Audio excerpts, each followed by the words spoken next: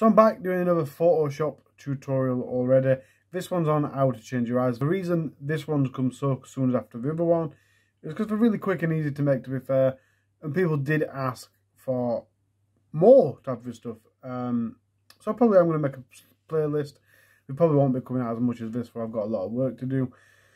So crack on. There is two methods. One method is the quickest, easiest. Basically just paint the eye type thing, hanging overlaying. The second one is what everyone else recommends you do.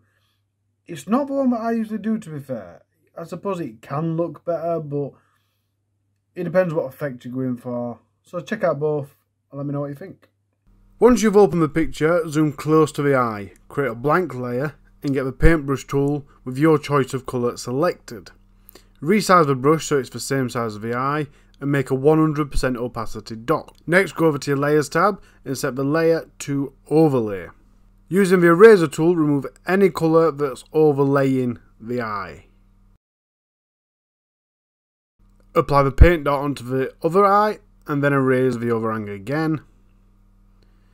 If when you zoom out this colour looks a bit too over top and a bit too Instagram-fied, you can simply set the eraser tool to a lower opacity with a bigger size so it's bigger than the eye, and then single click to slowly tone it back a bit.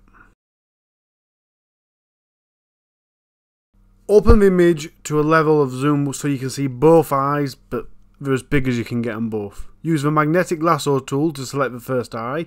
If you struggle to get it to stick in the right places because it can be a bit awkward, use the normal lasso tool. But don't worry if your selection's perfect, we are going to change it if need be. Do the same to the second eye, but make sure you're pressing the shift key. If you don't press the shift key, it will erase your first selection. With both eyes selected, head over to the adjustments and add a hue saturation adjustment. This will automatically create a selection mask.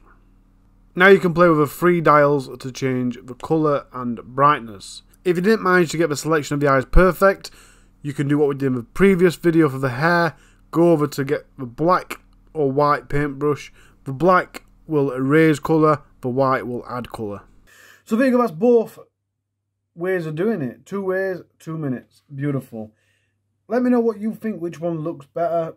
The reason I don't prefer the second one is it's far too much tomfoolery with the lasso and stuff. It's hard to get right, and then you end up just painting it anyway. So in my eyes, you may as well just paint it to start with, or at least put a mask on and then paint the mask out, if you know what I mean. But yeah, I hope they helped. If there's any tutorials you want to see, like how to, don't know, remove tattoos, add tattoos, if there's any tutorials you want to see, just bang them in the comments and we'll have a look at what we can do. That's it, guys. Peace.